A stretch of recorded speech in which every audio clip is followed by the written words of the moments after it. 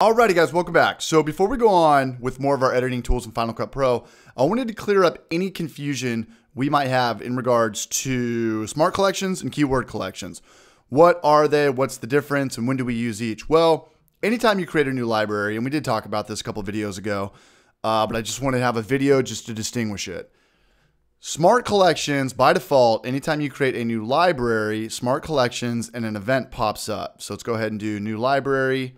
We'll just call this dummy one, and I'm going to delete it, and I don't care about it at all, just for the sake of the tutorial. Dummy one, let's go ahead and close up our other library.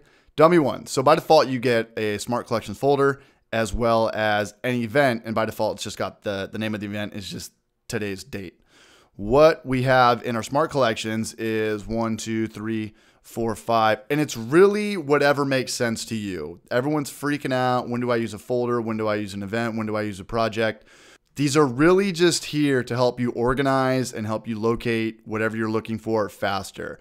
So smart collections, you get it by default, and it still is customizable. You could just you can click on it once, change the name of it. You could add more smart collections to it.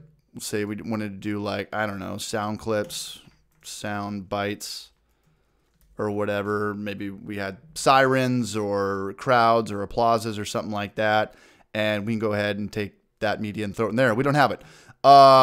Keyword collections.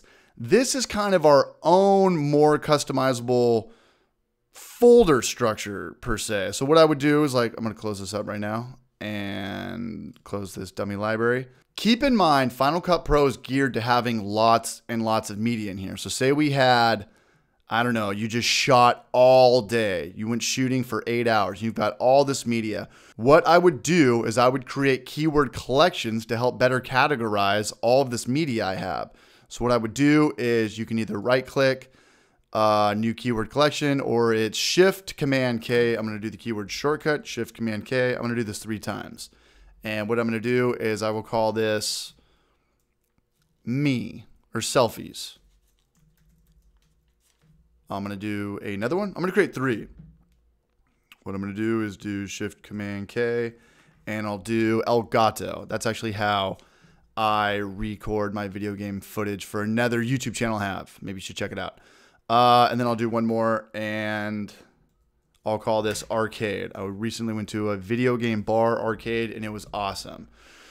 So here it is. We just connected our camera, put it in an SD card, and we have all this stuff. But it's all just kind of a medley. I want to have all the arcade stuff in my arcade keyword collection. I want to have all my El Gato stuff, all the video game play in my keyword collection. I've got my selfie stuff up here. That's me doing a video for another one of my YouTube channels. This is my shitty backyard. And this is for the Village Park Source channel trailer I just did.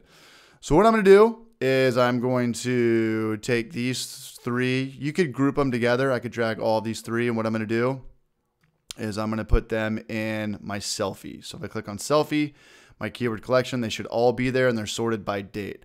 For El Gato, I got nothing in there right now. I want to take all. Now, maybe I don't want to take all this stuff. A lot of this stuff kind of looks dead weight. This is BioShock. It's a great game.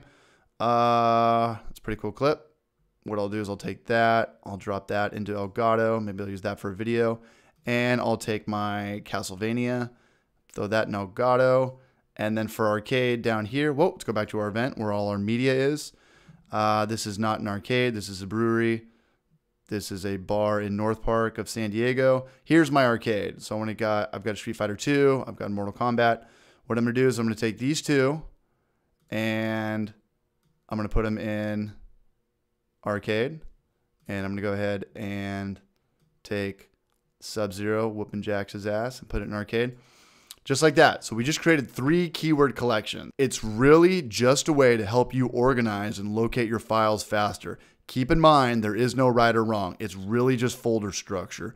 Do whatever makes sense to you. In the next video, we're going to talk about keyword shortcuts using these down here, so we don't have to do that drag and drop, and we can add a lot of media to our keyword collections really fast using keyboard shortcuts. Good luck with that, and I'll see you guys over there.